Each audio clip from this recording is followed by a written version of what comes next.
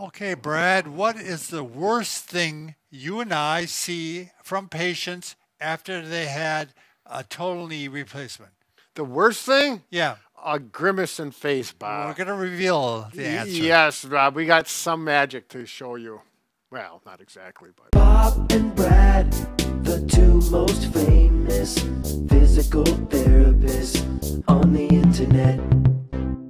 All right, the worst thing we see, Brad, let's get right to it. That's right. They're hurting, it's swollen, it's maybe a little bit red, and they go, well, I'm going to rest it until it starts to feel better. It's just Big mistake. It's a normal tendency. You got pain when you move it. It hurts more. The body says, let's just relax. So we got to start getting moving because it's a race against scar tissue. Yeah. There's scar tissue being formed in the knee, and it's going to restrict your movement if you don't get it moving. Yep. Break the scar tissue up. Allow it to form with the knee. And once you start moving, it will start feeling better. Absolutely.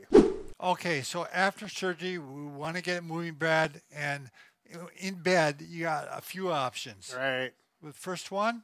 Well, we want to get the knee moving by sliding it like this, but you'll find your heel will catch on the sheets, and it's a problem. Especially on a knee that's sore. Yes, we've had people for options to take like a cookie sheet. We don't have a cookie sheet here, but this works good on carpet to slide, but it doesn't work so good here, so that's not an option. So really the better thing to do is use a knee glide. So it's very lightweight.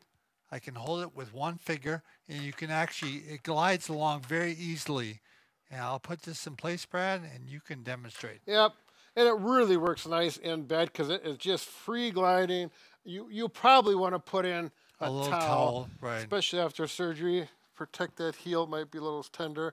And look at this, it just glides. We want to stretch down here, come up and stretch, And you can have somebody help you, or you can use a belt. Yep, you can put this around the bottom of your knee here, and then, oh yes, get that knee bending. And straighten it out, a little push here. And you can work on straightening and bending, yes. Yep, exactly.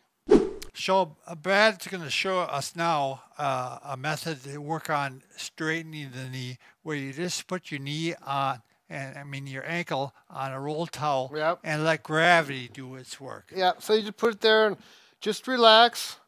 And actually, Bob, this is one thing I've done with patients where if they tighten up, or no, if they need a little more stretch and it's painful, I'll put a cold pack on their knee. At the same time, right? And the weight of the cold pack will help stretch. Plus, it feels a little better, and you get that stretch. So it's like the carrot and a stick. Yeah, you take the carrot and then you eat it, and then I don't know what the heck you're talking about. Well, anyways, that does work well. Okay, so once you're able to get out of bed, Brad, and sit up, I'm again going to recommend the knee glide, or you could possibly scrub the floor with a rag on the floor, or a sheet, or...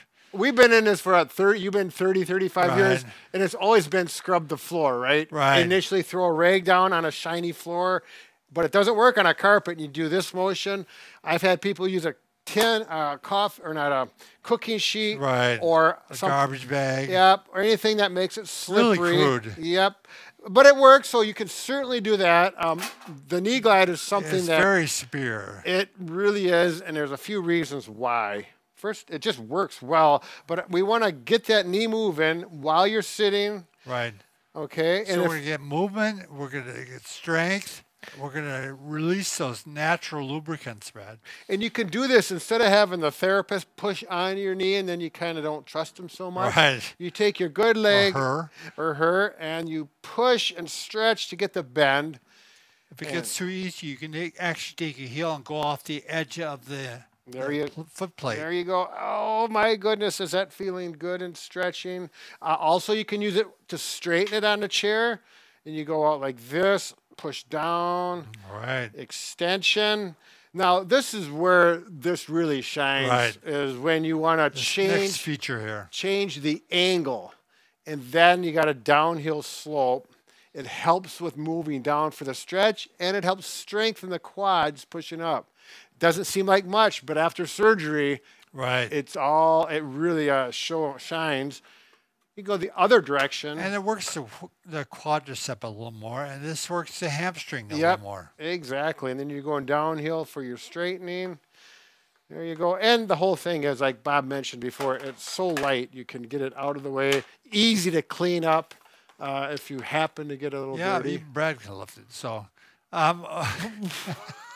So anyways, thanks for watching. That's it. No we can more. fix about anything Except for a broken a heart. broken heart.